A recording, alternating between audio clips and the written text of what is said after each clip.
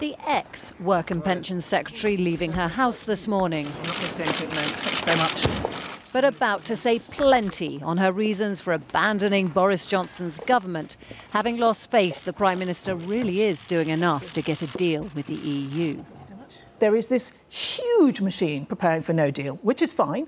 You might expect in the balance between getting a deal and no deal, 50-50 in terms of work, but it's not that. It's like 80-90% of government time going into preparing for no deal, and the absence of actually trying to work to get a deal is what has driven 21 of my colleagues to rebel, and I need to join them. And she had this warning about the direction of the party. I think that we win as the Conservative Party by showing our values, which are moderate, strong, proportionate, one nation values. And if we become a party which has no place for the type of moderates that I am, the sort of centre-right Conservatives, then we will not win. Those still in the cabinet scrambled to insist that, on the contrary, huge amounts of unseen work was going into efforts to get a deal. There's been numerous meetings in Brussels. There's been numerous bilateral meetings with EU member states.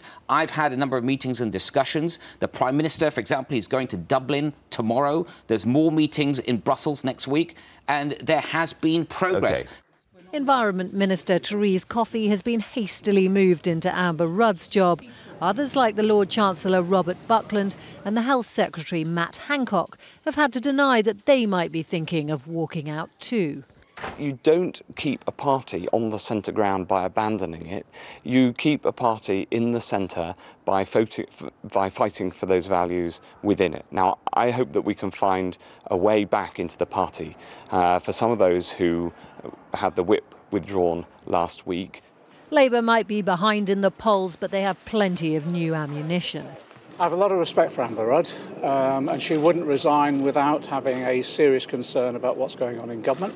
And it's quite clear that despite all Boris Johnson's commitment that he will negotiate a deal, what she's exposed is actually there's virtually no work going on in government at the moment for that deal.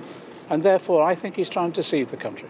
Boris Johnson, who in a week has lost his majority, the support of his brother and Amber Rudd, will tomorrow try again to get the Commons to vote for an early election, and will head to Ireland for talks on ways to avoid a hard border there.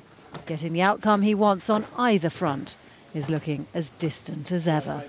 Romilly Weeks, ITV News.